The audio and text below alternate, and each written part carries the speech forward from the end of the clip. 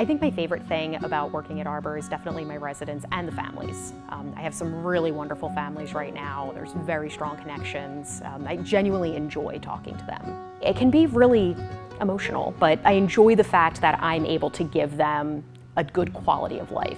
My husband is Larry, and he's in memory care. I was first of all nervous wreck, not knowing how he was going to be, bringing him into the facility.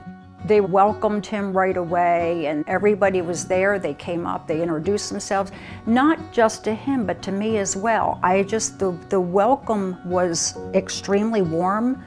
It really touched me.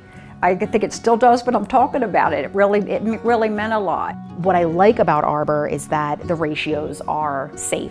They're appropriate. They keep the acuity to what we can handle, and because of that, we're able to provide very detailed care. We're able to have eyes on them at all times. We have our own activities person that is just dedicated to our unit. I have my own med tech or nurse. I have 3 staff to essentially like 25 people. And it makes it so they're able to have time with each individual resident and the families. Over time, you start to really get to know the staff, and there are certain ones I would do almost anything for. I feel like I'm getting emotional. I really do. I'm very touched by some of them. And he must feel that way because he's calling it home.